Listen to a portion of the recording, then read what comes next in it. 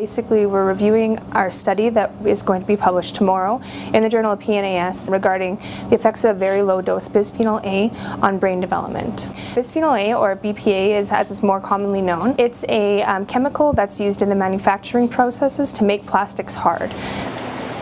So it started as a simple project. We took the concentration of bisphenol A that's found in the Old Man River, and we say this is a concentration that humans would be exposed to if you live downstream of the processing plant, which would be Lethbridge and Tabor. And we said, do we measure any changes in developing brains? And we used zebrafish as a model organism to circumvent some of the problems with the placenta. And we wanted to say, at this concentration, is it enough to have an effect on brain development? And what we show is that yes, it does.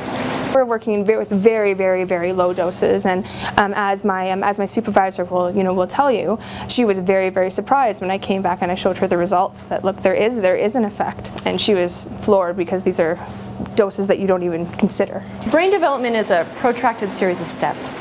First, one thing has to happen. It starts, it peaks, it completes. Another event occurs, it peaks, it completes, and so on. And there's about 5 major processes that happen to end up with an adult brain by around the age 25.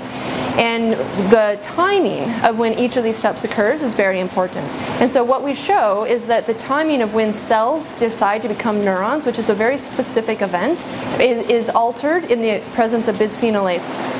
So what does that mean for society? Yeah. What are we looking at? Well, that's where it gets a lot more complicated, right? Does it mean you purge your house of all plastics and you only use glass and you send your kids to soccer with a glass bottle? I mean, we live in a society that has plastic, and that's just the reality of it.